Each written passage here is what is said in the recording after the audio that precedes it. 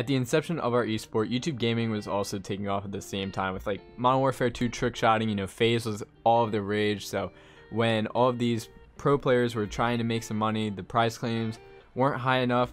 They had to get a piece of this pie, and there was so much diversity in the content. You know, you saw everything from a 2v2 series with Moho and Sharp to funny moments throughout scrims, whatever. You would see the whole 9 yards, tips, tricks, class subs, everything. And for the longest time, like I said, there was no live streaming, so this was the only way that we could bring eyes to the esport. So obviously, if there were more people creating content around the esport, that means there were more people to discover the esport itself. So me personally, I found out about Call of Duty esports through, I was watching a FaZe montage as Ilkam's, I am literally in the air right now. 37, something like that. It was one with Logic, and then the very next suggested video was a Fear Moho montage that also had a Logic song. So I was like, first of all, I discovered Logic at that time, and I'm from Maryland, so that was a huge deal for me to hear that, especially in a gaming montage. I was like, dude, this is so dope. So I instantly had that crazy connection with it.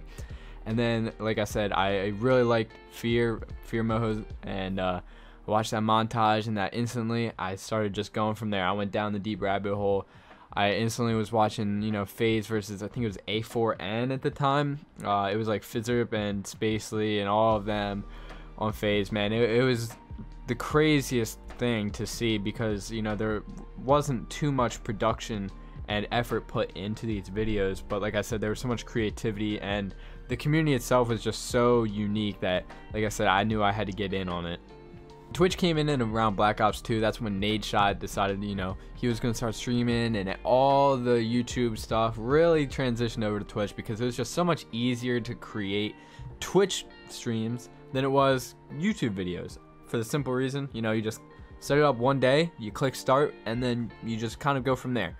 Obviously, there's more that goes into streaming from that, but you know where I'm going. YouTube contains, you know, consistent effort to put in, and like I said, requires a lot more effort. So I understand that from a competitor's level. You know, YouTube is a lot harder to put the time and effort in when you're trying to scrim as much as possible, trying to play these tournaments, whatever have you. So like I said, 100% understand.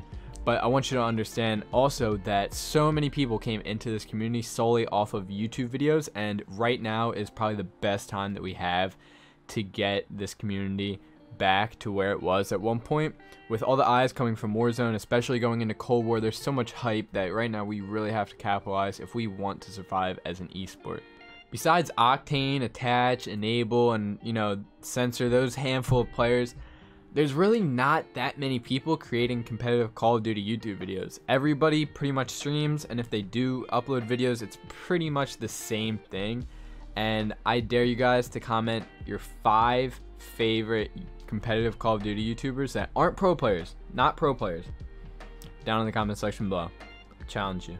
So like I said, obviously you should focus on your gameplay as much as possible, but when it really comes to branding, there's a lot more longevity when it comes to YouTube rather than streaming, because you could take a day off from making a video, because quite honestly, you could catch a better idea for a video that day that you took off to go do your life things or whatever.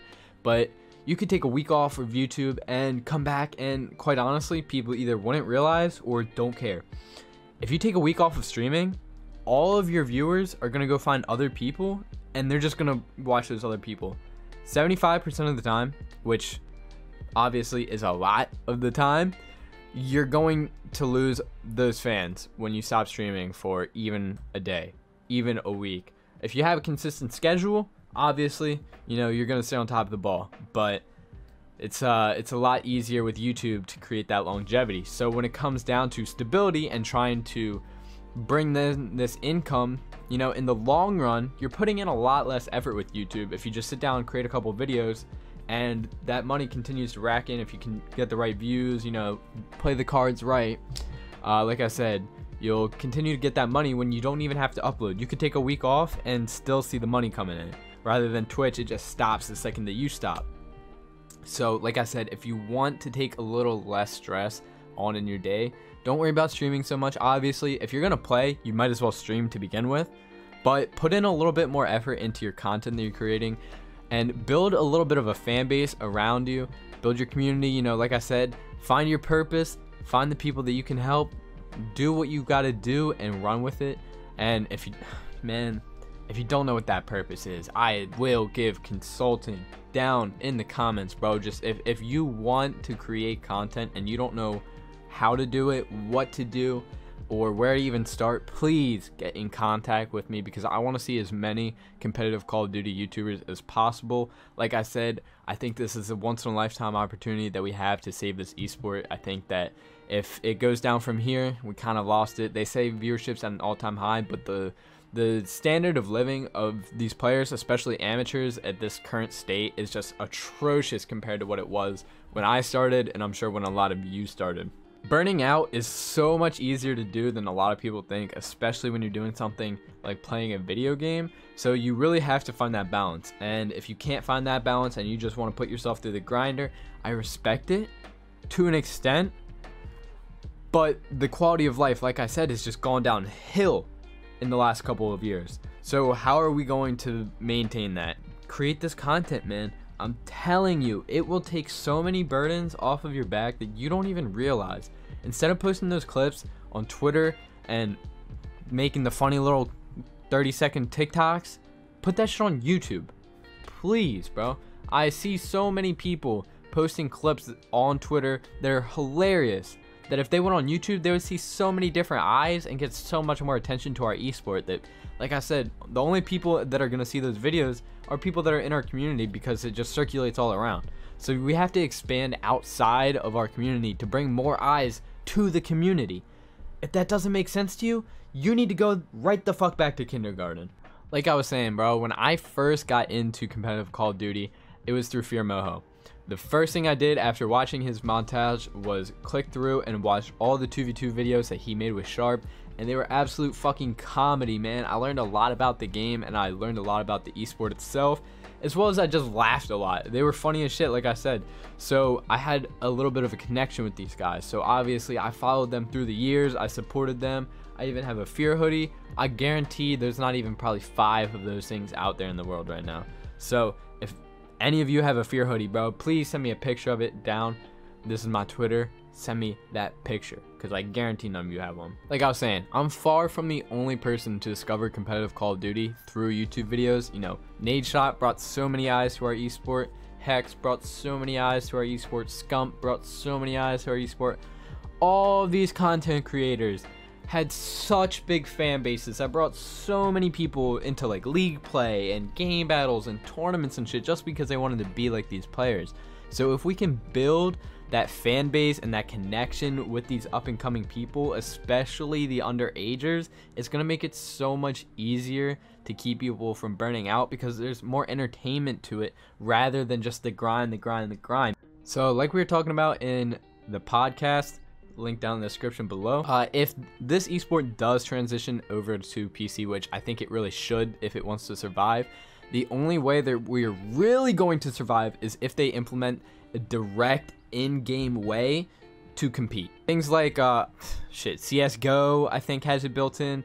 Overwatch, I don't play any other esports but COD, so I don't really know, but everything is pretty much intuitive. If you click in the game, you either have the choice competitive or casual. It should be that easy for people to pick up the game and discover competitive Call of Duty, because that is the only way that, like I said, we are going to save this esport. If there's so many eyes coming into this, why not maximize how many eyes we can get on that? Another thing we were talking about in the podcast is right now with the underage rule, a lot of players that, like I said, underage, they just kind of chalk it. There's obviously the people that do compete and they try to do what they can, but there is not a lot of things to do if you're an underage player right now, especially if you're trying to get away with doing it in an ethical manner. So we got to build a lot more infrastructure around the underage community, so that way we have more people that want to compete in our esport at a younger age, because a lot of people, they don't want to just sacrifice the 16 hours a day that they've got to stay on top of it to even make it into that league. And if we have a bunch of people either having to sacrifice their actual life in their college or whatever to do and go and play Call of Duty, they should be able to find another form of success other than just getting into the league. Because as of right now, there's no tournaments like there used to be. Other than Cheetahwanga, we're pretty much shit out of luck. CMG is out the fucking window. If you even touch UMG, you're lost in the sauce.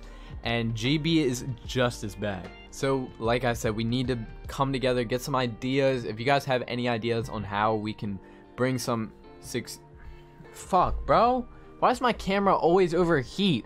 I can't even record for more than 10 minutes. So like I was saying before, my camera battery overheated.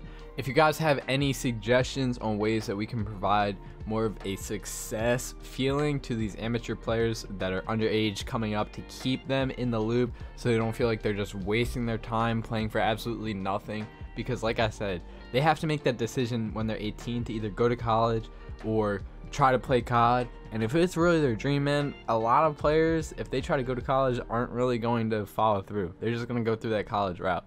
So to keep people to continue to play this esport, we have to make it a lot easier for these players that, like I said, when they had the decision to make and they had the time to sacrifice, why not give these players, like I said, a platform? I'm not one of these players, so it's not like this is me trying to benefit myself. This is me trying to benefit the overall community so that we survive and have a lot, like I said, more longevity, because other esports have been doing this shit for years and years and years. And this is our first year going into our second year of actually being serious with this shit. So like I said, if we want to continue this, we have to build more of an underground scene, because right now we don't have those NJ rods, we don't have those ETGs and Helix or all those local lands. So hopefully going into the Cold War, we will have some of these events, but they're going to be a lot more scarce, and the community just doesn't have the hype that it did. Like I said, NJ Rod brought a lot of players up, ETG brought a lot of players up, including Simp, literally the best player in the game right now. So if that isn't a sign that we need to do something to get this community back into the position that was in, if we want to survive, then we need to do something, man. Like I said, if any of you have any suggestions on things that we can do, I would love to hear them down in the comment section below. Like I said, the ways that I personally think are just creating a lot more content, creating a lot more diverse content, specifically YouTube, because like I said, anybody can live stream, anybody can hop on and turn their stream on with a click of a button, but you're not going to be getting as many eyes to your shit because people are going to be at work half the time. You don't know all these people's schedules. So to cater to everyone, why not give a platform that they can watch your shit 24/7, and if they want to binge watch all your shit one night, they can. They can't do that with Twitch, really. As you know, they could be at work the hours that you're streaming, and if you don't have the VODs on, you're lost, bro. You're not getting that view. So to keep that person happy, make the YouTube video. It's that easy. If you really have to, just clip your Twitch clips and put them on YouTube. Because, like I said, they're not going to just go into Twitch. Nobody watches the VODs on Twitch.